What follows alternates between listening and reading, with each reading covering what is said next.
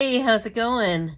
I just wanted to do a little fit check, as the kids say, and just wanted to show one of my favorite looks is, just your basic black t-shirt. It's a v-neck t-shirt.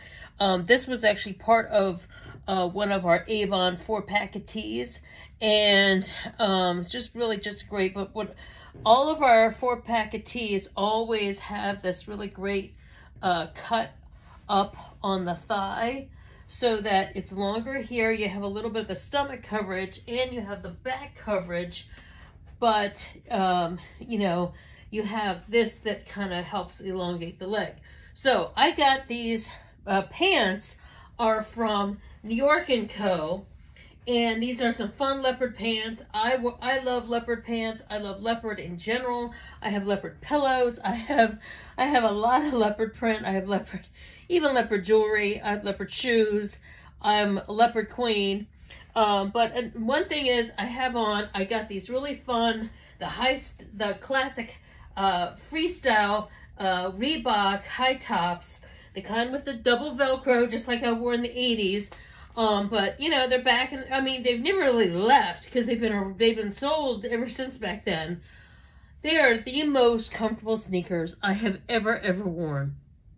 And funny story, back in the 80s, I used to stand 6 days a week, even through the 90s, 8 hours a day, sometimes 10 hours a day doing hair in these sneakers.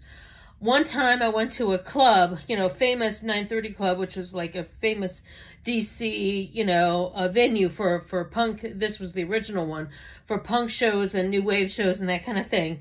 And even though I was dressed kind of punky, I had these shoes on because I had been working. And this guy, and he was thought he was real tough, comes up to me. He's like, "What are you doing wearing these white Reeboks?" Oh, pardon me for not wearing, coming in wearing my army boots or whatever, And I had those too. I just happened to get off of work at 9 o'clock. My girlfriend picks me up and we go down to the club, right? So, and I was like, you know what? Some of us have to work for a living. And I just got off of work and I came here, okay? And this guy got up in my face and I just some of us have to work for a living,